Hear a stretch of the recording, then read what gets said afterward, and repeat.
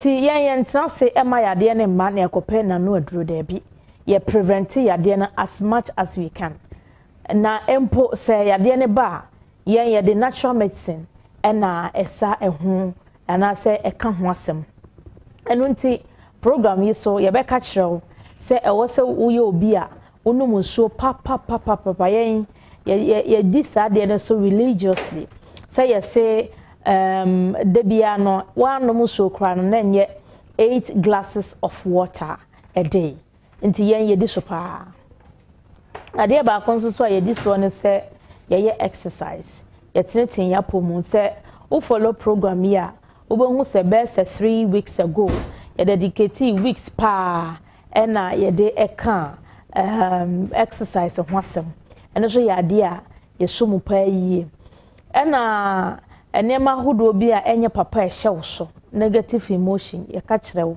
say yen ya pomodin na ye de ma wo no eye whole package nti enema bi e hye wo so no bo modin se obeyi afiri wa adwene mu na obi na bo no nyum se wo so bigu na atumi aboa wo nti se wa join the program here you've not made a mistake or 1 hour now be spend it with us no it is worth it wan kasa no be hu se ampa a tea health program but me tea secret of health e won na 2 TV so ne die enema nyina asesa program no is live on YouTube na 2 TV GH na 2 TV GH on YouTube obetumi ahwe program no e wo ho better still Sunday enwumre ye repeat program no amount 8 to 9 p.m.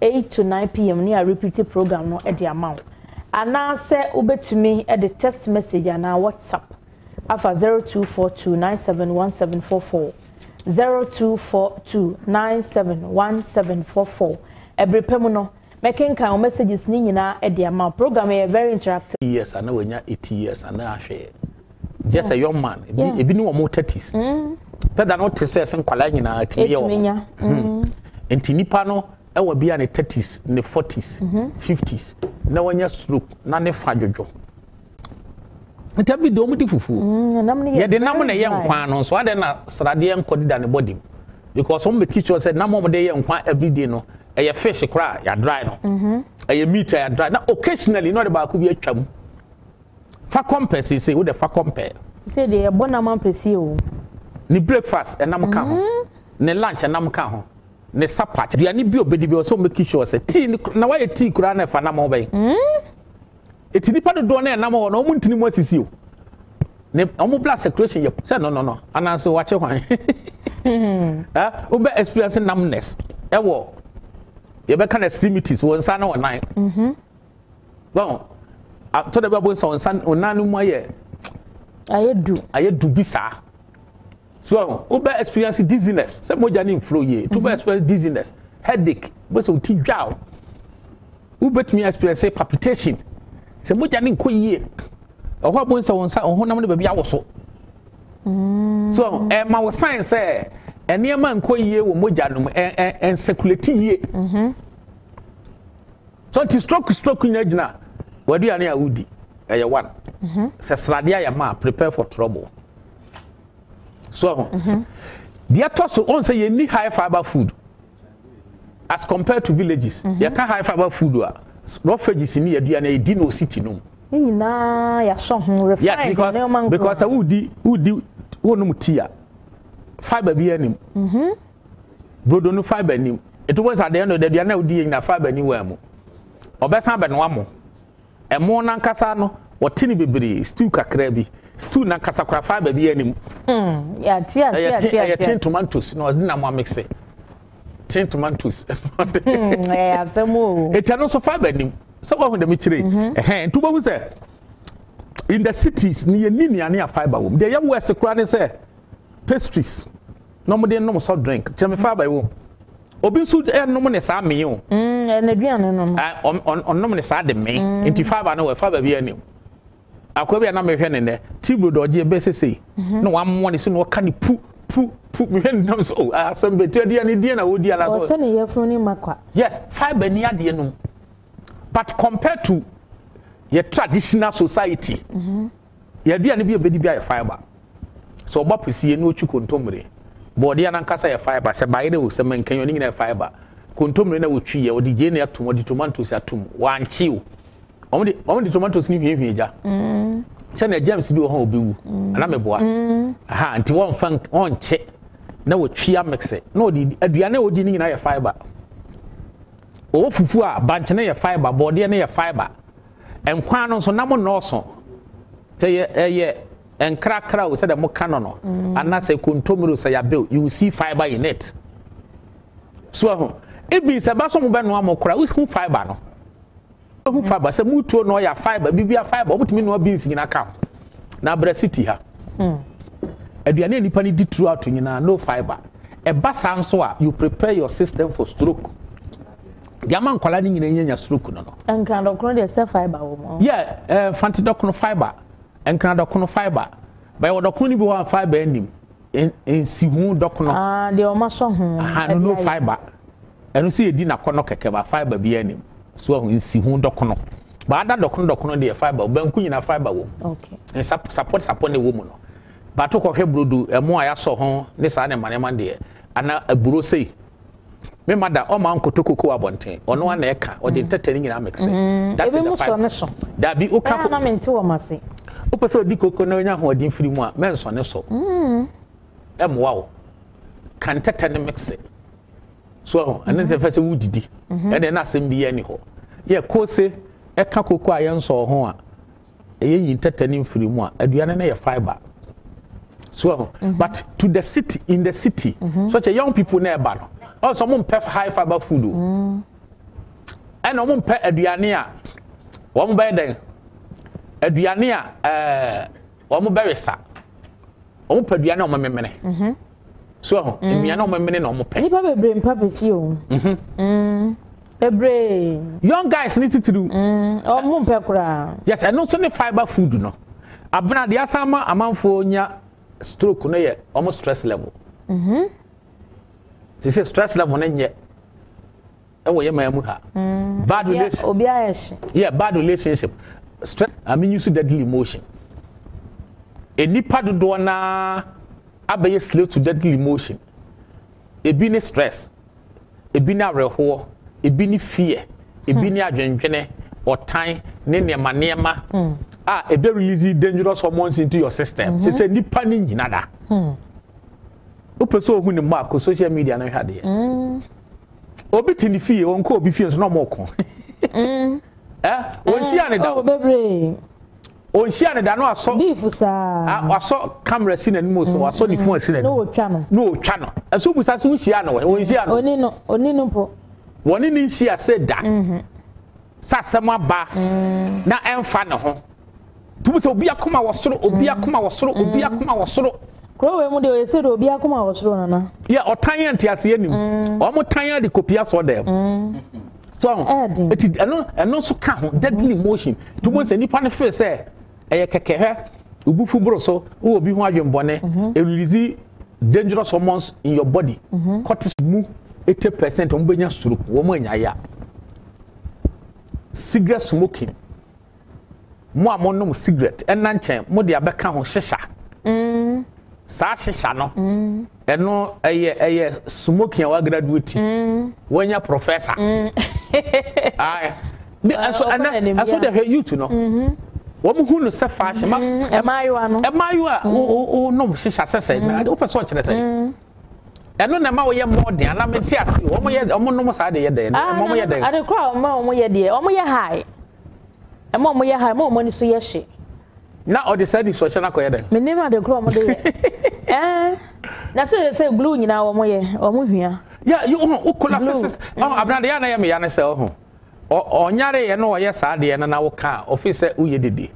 ya de bo nipa na no aye mabo ya de bo nipa na on say na me duru ha late yeah Wednesday Thursday in there share me clinic ho me ha many kabruchire for ya do so achan Ghana for no say because program ye o muti o YouTube ya o mhwepa na me busa say ye te ha say ye twen ne ayade ne kabruchire ono so firi ho be pa yare sa wa ha eti are we not deceiving ourselves open natural medicine I say yes a cancer how anodene cancer wo mo nya stroke a asafe no recover kakra na nduro na ne asesa na guso ba ko ya ne ni sia o BP or diabetes ne cholesterol wasoro ne kidney fail sese ngono ngnan o hwedi no asmet na bo sha me wu na hwi so womo no ye mo it me tan sam say nkrofo fi so yare ya okwabucha no ba na mo so dwane ba ha womo dwane ba nso a o ba for natural medicine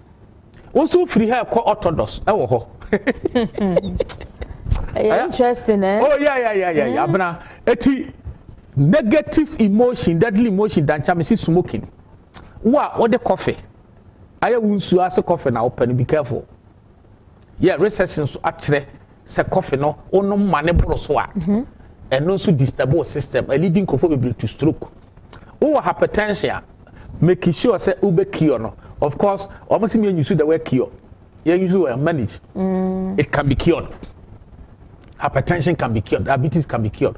Mechanics of Dr. Bean I want to know. It can be cured. Oh, sir, are there a risk factors there? And then I just want to mean Kwankano. The one say, and near mana, any pane ya, there be a money BP course or no. At the hospital, yeah, and can't know. So, a drone, yes, a Sunday mano, or no drone so be pin in my form, near a Sunday mano. No more say, by a board, I catch chance, I deal when you dear TT from Yana.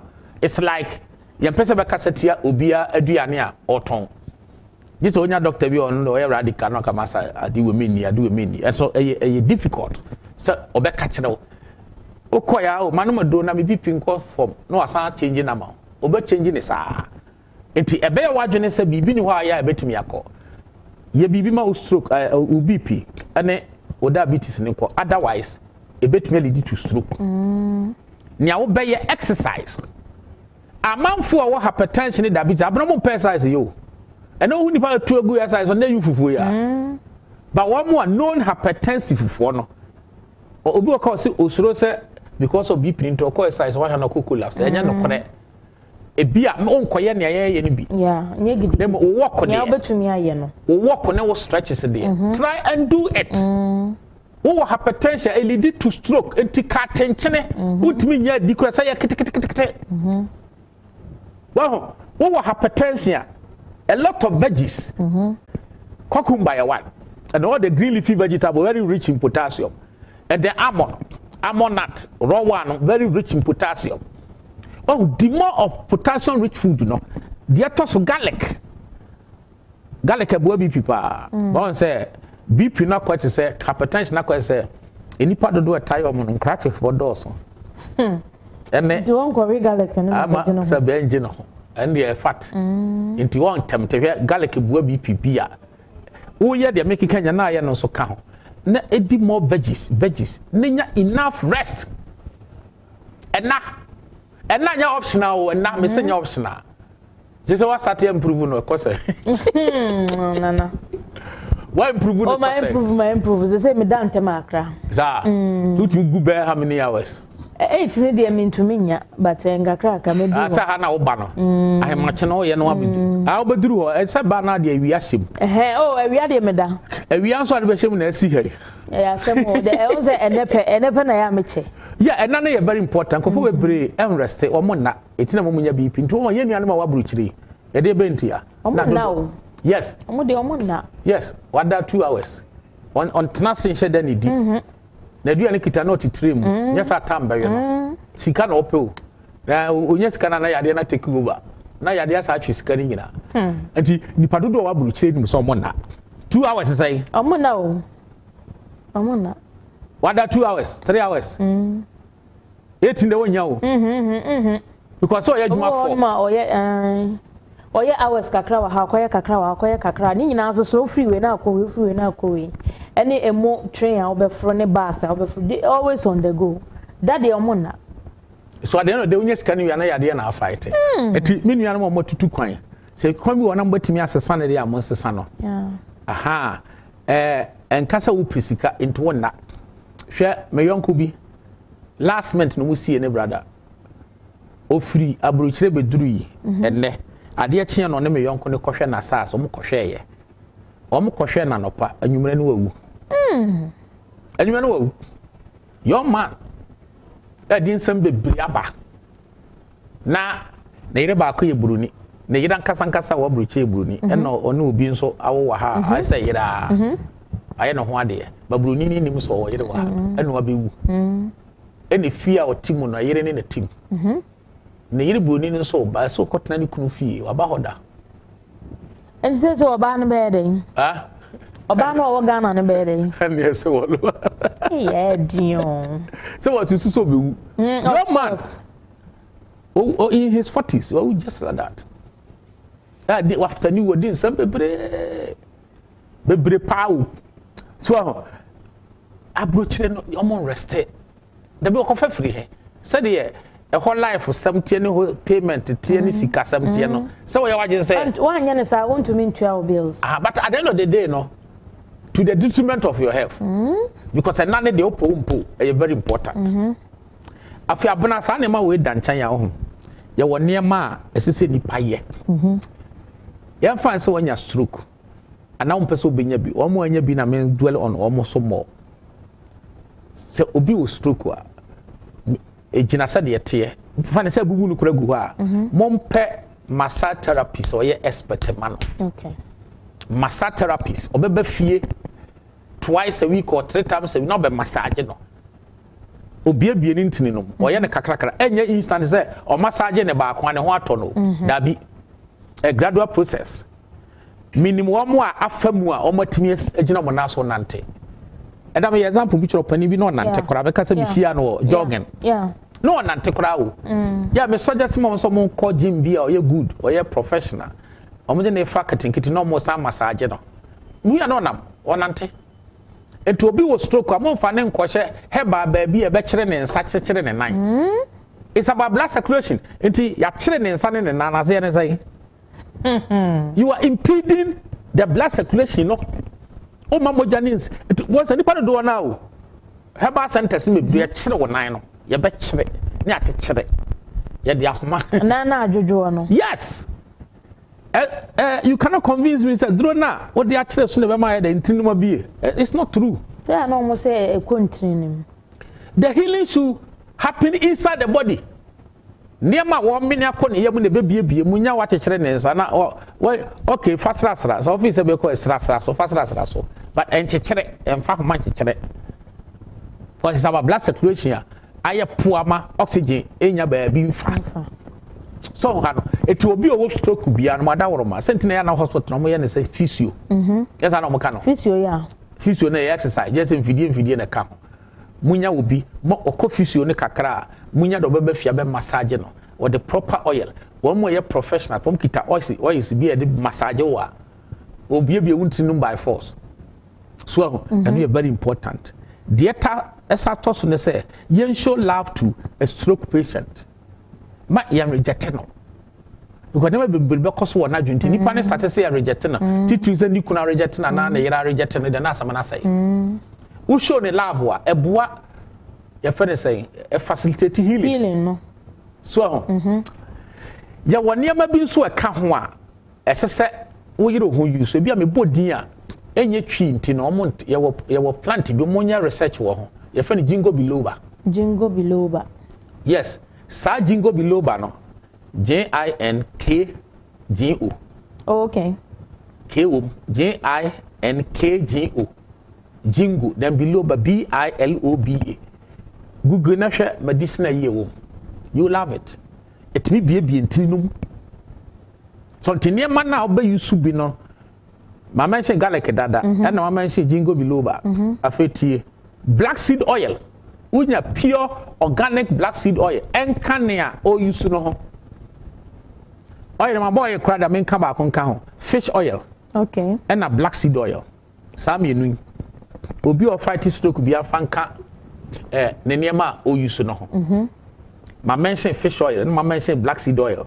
ma mention garlic and ma mention jingo biloba yeah better now let's come to cinnamon cinnamon powder and turmeric powder okay sa cinnamon na muhu ne sa no unless anya organic unya proper organic cinnamon powder eboa ebia okra no diabetes and hypertension awada than lead to stroke cinnamon powder na kase reduce sugar ebiebie ntinimu ebiebie untinimu and na reduce sugar nti eboa obi a suffer from cardiovascular diseases enane cholesterol cinnamon enane cholesterol nti ebi a stroke na or hypertension or diabetes or cholesterol high just a teaspoon and more than 2 teaspoon you use 2 and use tablespoon you use teaspoon no you mix it in a glass of warm water no one just once a day after what did you know and no say very important then turmeric powder it yafa as I want cinnamon no anopa turmeric no na enyumere okay so yes ni na bon sa start work wo ho kakra na cinnamon in front turmeric dabi okay. Oh na start work wo system kakra na ye massage wo kakra na improvement ya start ba e stroke enti enkoye one day work who go through nyina no afa body nurse now supplements no me mention jingo below ba ho yeah supplement be a fan CoQ10 coenzyme 10 okay coenzyme when you try to short type CoQ10 but I'm trying to ho and no so say a part of o supplement ya hodo awofa wow and then see you do supplement ne dia minjina selenium we hear selenium we hear vitamin C we hear vitamin E and no your supplement ya o dey kan odu ya ne ho and na sa jingo biloba no so no o ma ye bi wo o ma ye bi in a form of capsules and tablets and the keka ho fish oil no so ma ye bi wo capsules black seed oil yeah no so ma ye bi capsules money ade but unya oil na nkasa nso beboa okay oh why say ye massage now ye wo other products will be okay na yenko break mra na kwa my other products mate you know na ma google wa hai jinko biloba no ye ba making kan ho asema che o manfo amoti abusuan for secret of health and amoni gu so emotion obetime de messages afa 0242971744 0242971744 text message and WhatsApp making kan ni nyina de amamo ye twa ho abasisia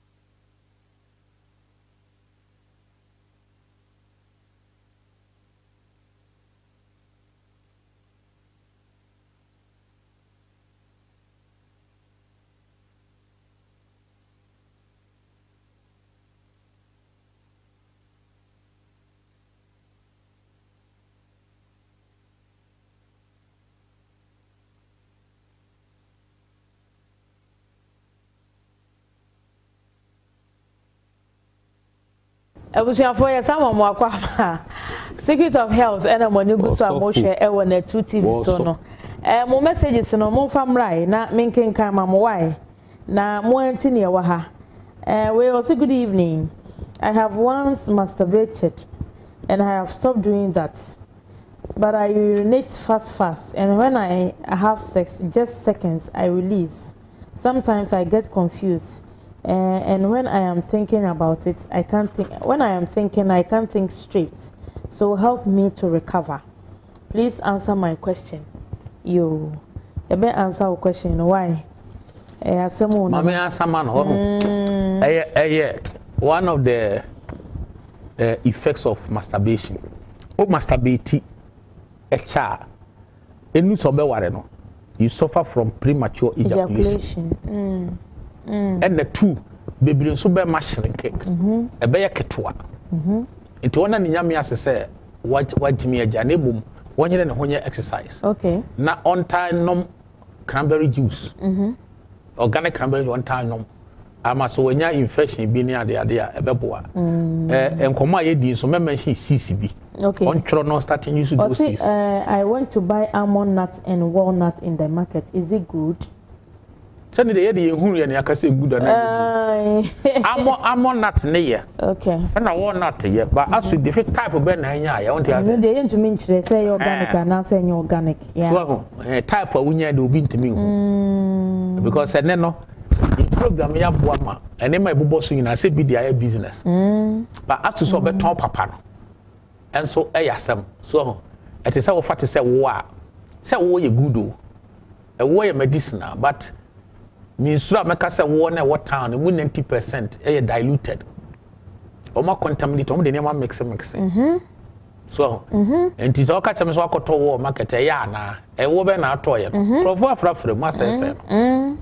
Serious abra nipa bi tie me no mu se me center wo do beton wo ma me ameto me ji obi wo hwa say fa page wo ni free akọ na so we na mokota man kro fo nko wie nso mutu ngokota beton un se we ya na ne ma mixe obi di bi breme ayi na gumu no kofo gallon no. Yes esi odi ti de na gallon no huhuru one of my friends said want to me come me fa wo na free anko mema police a che obe fa ye no okowie egu obakoton e de na wo mu ama gallon no huru sa. Yes, I recall my dear friend. No, she. Yes, a tino de metron and say, I'm one cassa de and I want nothing so you good. No, as the auto and they will be him. Hello, Oheneba, say me no jinkwa. Me say me tiko ene me kunchi ye me yadending. Na jingo below. Na me ti dwame. O no mo no. Kwaku ewo koforibia. Kwaku so edi 51 years. Kwaku o no mo no. Agyapong no tablet ana capsules ana herbs no na ade tea emu de why eja say ya ne capsules na wonno mo say tablet you say herbs na ade tea say ne tea bia kire na me ma wansa. Okay. Good evening. I'm not telling Nana that I had UTI and prostatitis and I have taken garlic for the past 3 months and I am now free thanks to Nana Lawrence Ewo Kumasi. Also your V-mates so can home. I want say good testimony.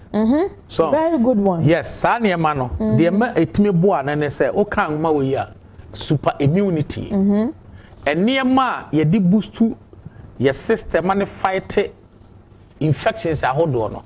Garlic ni onion. Edi akutini wom.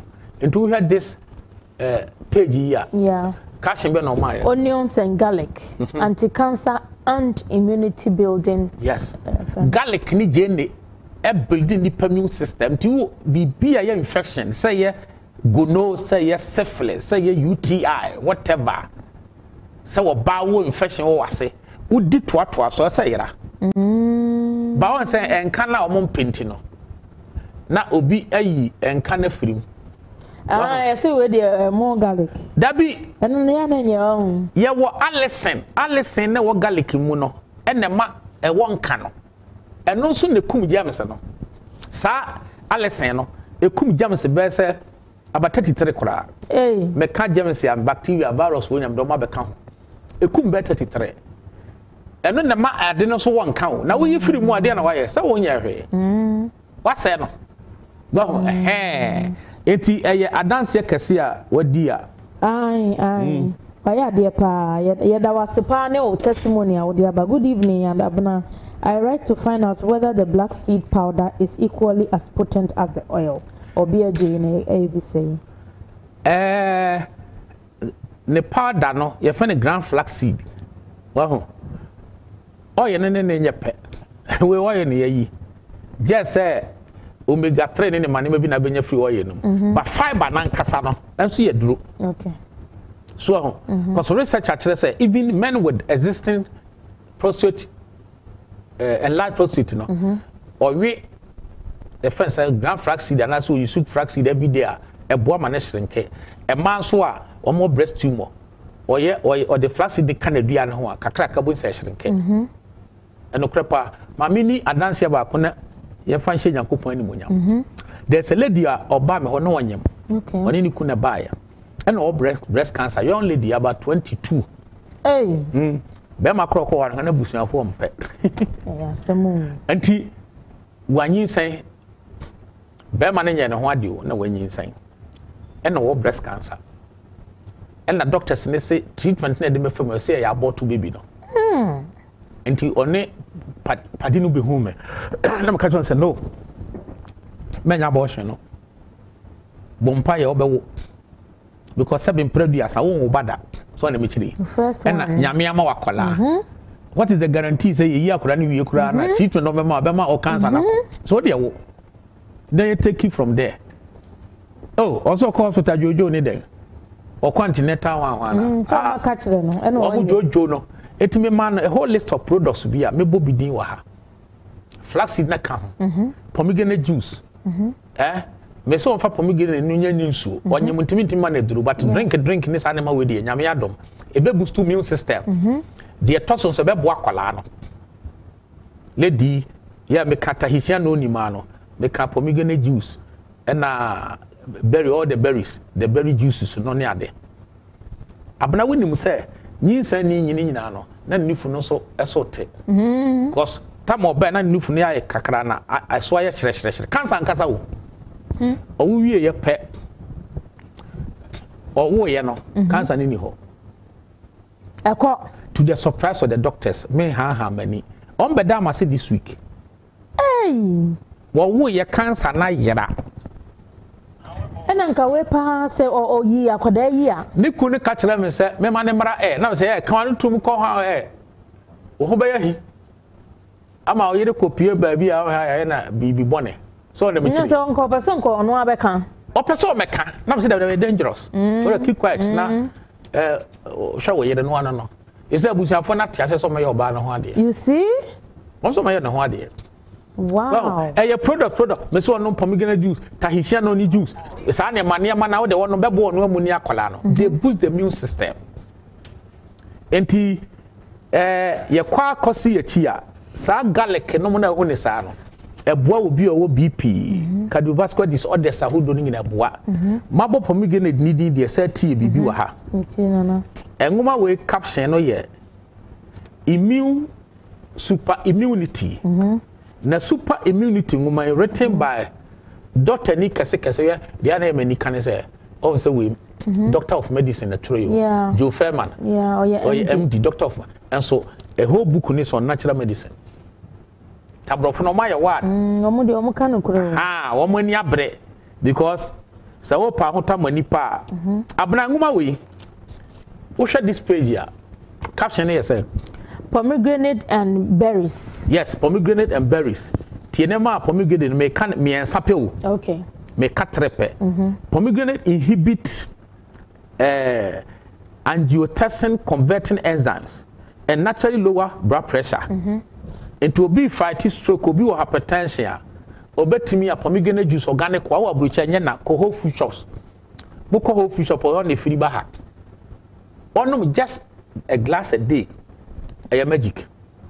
As I said, the potent and anti-oxidative compound in pomegranate reverse atherosclerosis and reduce excessive blood clotting and platelet clamping, factors that can lead to heart attack.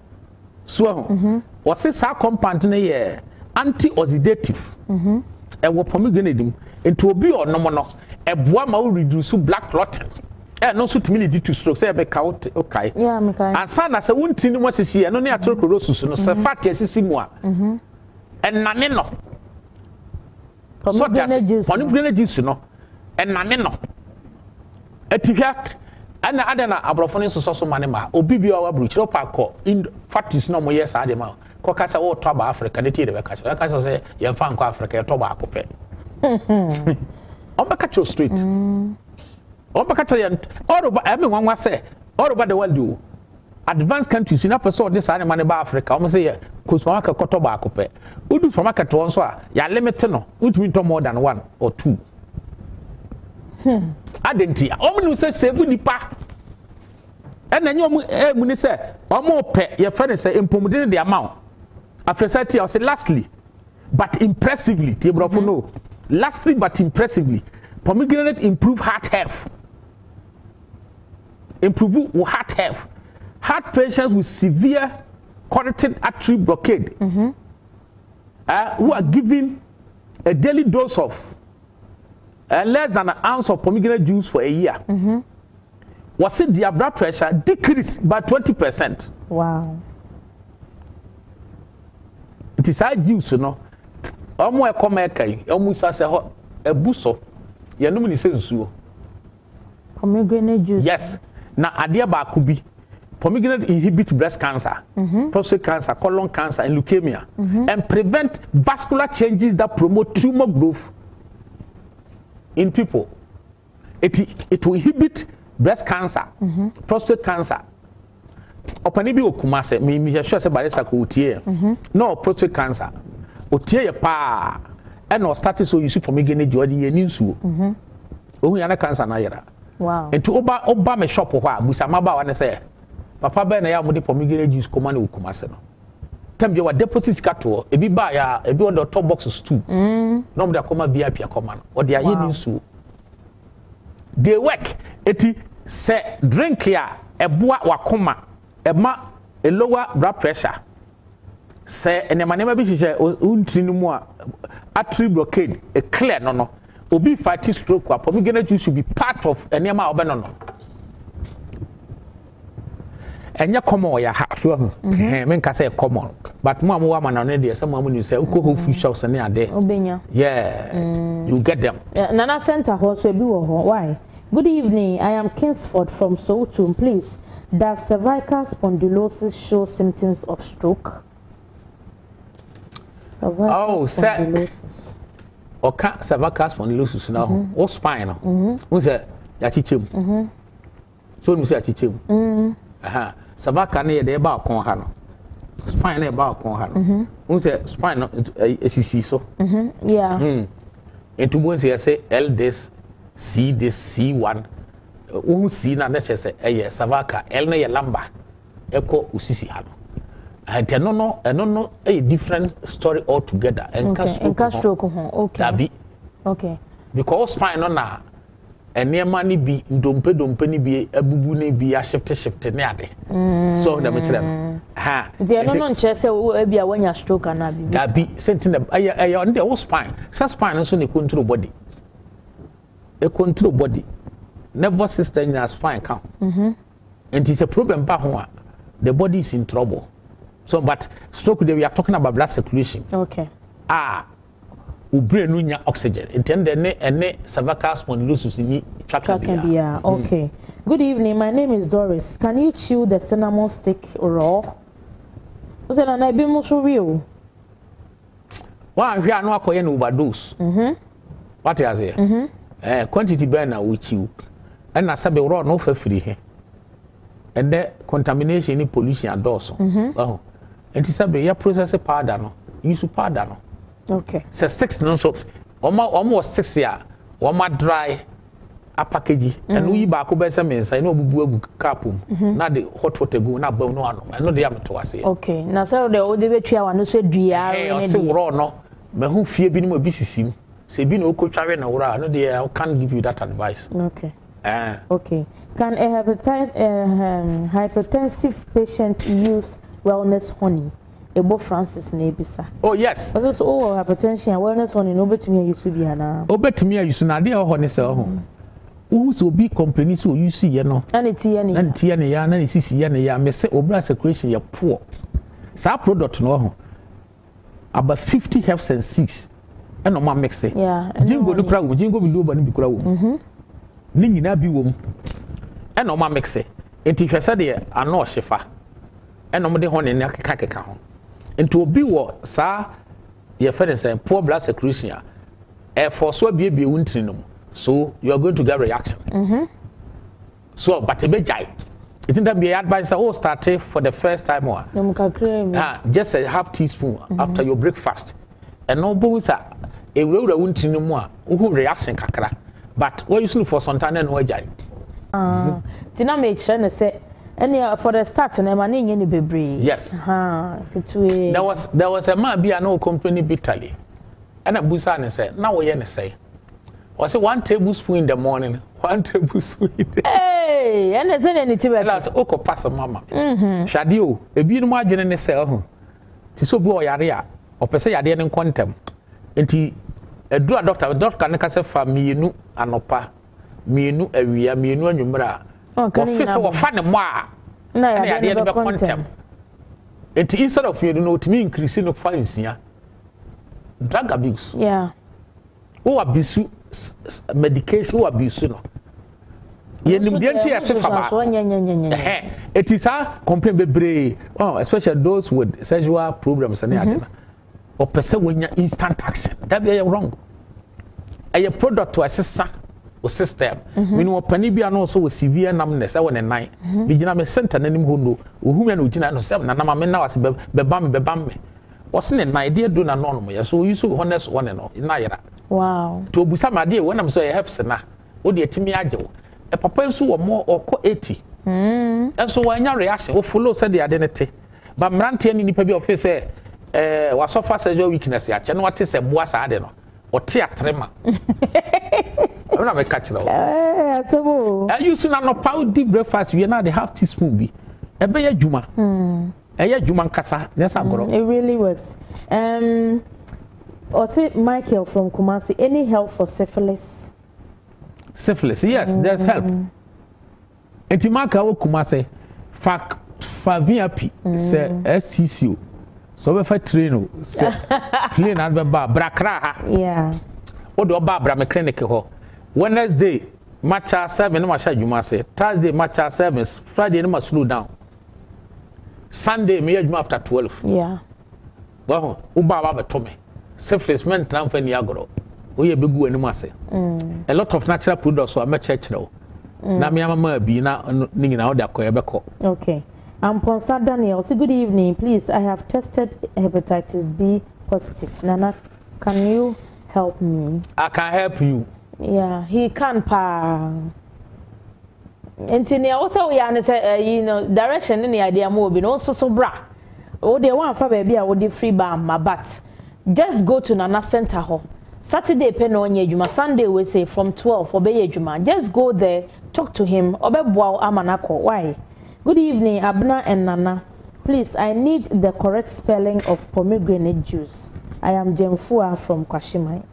Now so by exam.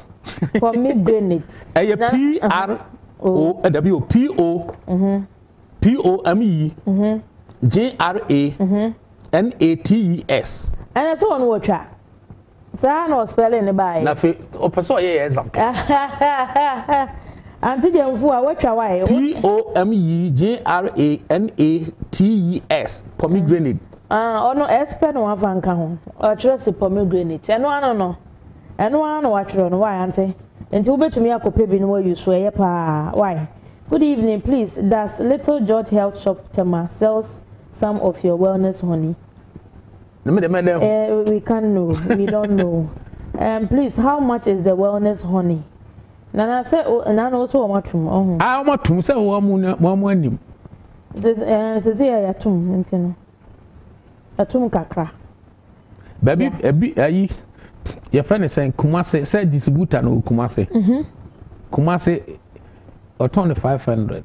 Sir? Yeah. But so what do you know, sir? Yeah, 450 per. 450, yeah. Nanka ya about for no, nanka ya 350 kura. And no tum no. No, see you so tum. Just 450 wo. Ebi wo ho. Ebi wo pa. Okay. And e abusuafo ya na makọ why nana.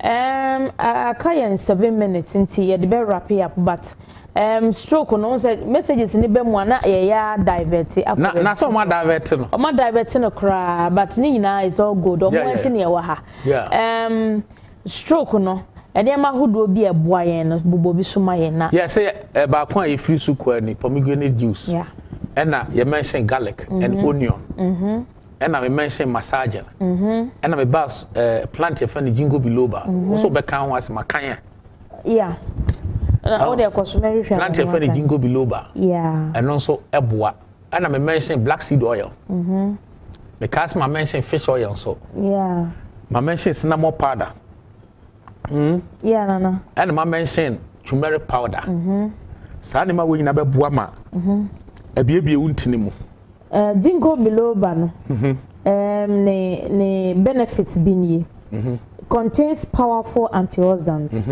It can help reduce inflammation, improves circulation and heart health. Better. Yeah. Reduces symptoms of psychiatric disorders and dementia. Oh, za. Yeah. Improves brain function and well-being. Better. It can reduce anxiety. And it treats depression. Depression so can ho. One say najuma ba ko ne say najuma kese we say improve blood circulation. So it na boa wo heart. Okay. A boa brain. Yeah. Ginkgo improves blood flow to the brain and acts as an antioxidant. These effects may translate into some benefits for certain medical problems, but the results have been mixed. Some studies have studies on my when they are not a yara ho and can have sea and can have a power. Say the forest team, you have a power. Once it's your target, have say a baby drew, don't be can be drew or my kind of one. Jingo say a plant. Always have for no. Asia, Europe, America, how many capsules and a tablet? And the more the tea so. When you shoot your baby, you shoot tablet, when you shoot capsules. Your packaging is nice. You was handy, man, hold ha. Your target no, and na herbalist for being so many trophy. Ama, a town for Niaye. A town for my town for Niaye, because the agent of Corero are for I have CT, but you will have yeah. It's America, some of Jingo Niagro, improve blood circulation. Now, Jingo below Banebi Ogana. I made them will be some of them make cra. Uncle for the Breme. Oh, okay. Uncle for the Breme said, you won't crawl for Omumajma Maya or Mokrakrasane Maneba. No bear 4 companies. Okay. Me more molest and send him a winner me here. No more there. Yeah, more the bar. Okay. I go back we croak Massey on so the Breme pa. Massey Nipper 2. Maybe ask my mouth less no. Say, listen, winner me here. And at the science, the council my send Yankrophobia, Munian, Mobusia for no. Don't be jealous, and I must send their mom. Or honey, the Biabreme. The Anams Medina Yasane man. Okay. Okay. Eti, when the money near my Yusua, Abana, a babwama stroke no as a status a sober. Nothing more vegetables. Okay. Vegetable salad. More vegetables. Yes, vegetable salad, vegetable juice. Say a war. Vegetables, so the juice a boa normalizing people level, improve blood circulation. Parsley, celery, cucumber, spinach, lettuce, carrot. Sa the be bolding. What juice? Now one no. Edia nama abrochire juicer machine air common. Obi a obi in the kitchen. Was it a good one? Now I use no no. Oba ya ha juicer machine kwa manfo eche da ni bi blender no mo. Oh. Blender na wo we any dey toasted machine. They dey toasty pastries. So auntie sa dem we nyina no. Na yem show love to stroke patient na ko beto no. Okay. Yem massage no, yem show love. Obi bisa say jingo biloba powder no, how is it used? Eja wusu madina na ebisa. Usually no. The omaya ne powder no, just teaspoon, and tablespoon. So, and no crano, a bit me the combine other herbs. Now the fancy herbs and any powder no. Would the goons the hot water go? Now you now son ho. Now be no was sajingo no so go. Say a powder, said you use no powder na. But said the man who said do now my in the capsules. Okay. Or my the capsules more than. We no more. Said the benefit proper dosage. Because here cancer improves blood circulation. Obi e kosa kwantre baako. Atena mo di nunkwa. Asemo. Atre na di nu. Na dey no so cervical spondylosis no. Or say what can I take to help reduce the pain? Help me coordinate properly. You remember that topic no so one day. Okay. We consult na two. Okay. Because they say who's another how we organ I don't know. Spondylosis for spine. I ever taken it serious pa. If you do natural na say it make you no can be painful. Hey. But says spine in the credit peduantry baby shift here. Aso aye say. But the any topic here also say to consult na two. Okay. I want to ask if Nana will be available at the center this Sunday. Erade boa me wo ho from 12 o'clock oko. Yeah. Please, my 2-year-old girl has not walked and cannot do anything, just lying down. The neck has not stand because the nurse said because she didn't cry at birth. So she has CP. CP near then. Me said then.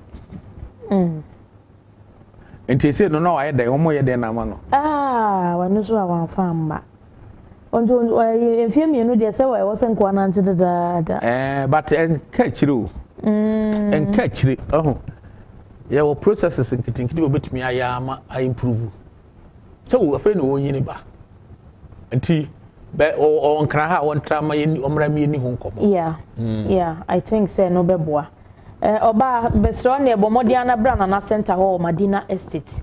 Action School in Chenwa no wo circle no wo circle na Kanesia na Sakra. Wo dey fabuche new road car. Obesi wo na na junction so a wo si baby a signboard we wa 2 minutes walk na Wawura Center. Wo na one na kodin komo bebre. Why? Program e be repeat am on Sunday 8 to 9 p.m. Days or the adwuma no na the amount 8 to 9 p.m. e be repeat program na ma obetimi so ahwe wo YouTube Net2 TV GH. On behalf of the production team, Kwesine St. George Sako their focus, Justice Afo, NFA, Ejando, Yadamo Sese Moshe program yi. Nana Okoje Dom Barima Ntim Barima, Kota Fa 24 hene, Yawo ye CEO, Soul Health and Wellness Center, and our Oheneba Center, Medina Estate, and a minini di dwumen. Mimi din Abena Nyako Kwekuma. Adomodomi ye ni adasene, ebesen hye bio.